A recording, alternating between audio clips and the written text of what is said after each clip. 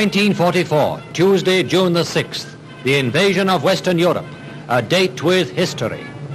From hundreds of airfields on Britain, thousands of aircraft roared out across the Channel in a shuttle service of destruction.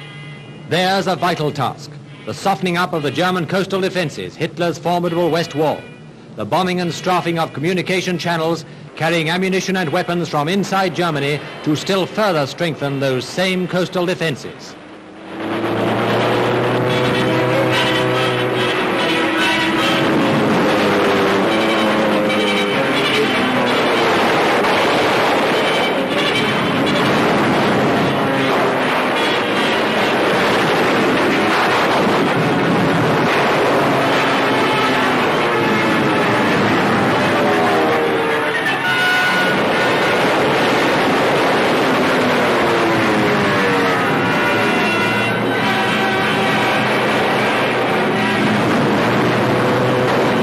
Theirs, too, the job of keeping the Luftwaffe out of the air.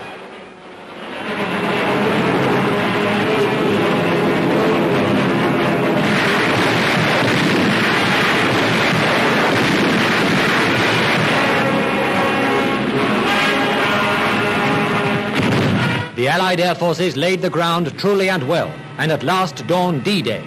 The sky above Normandy was darkened by wave after wave of aircraft as Allied parachutists opened the attack. Their immediate objectives, the capture of enemy airfields.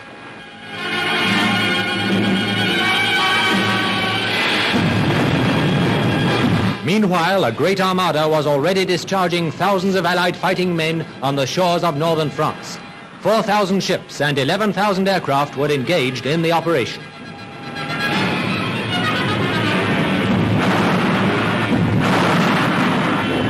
Within a few hours, beachheads had been established, and Allied forces had already penetrated inland.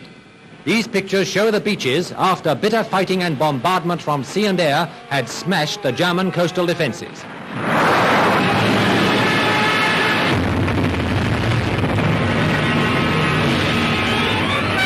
Then the results of months of preparation became apparent, as a vast arsenal of Allied weapons and supplies began to pour ashore.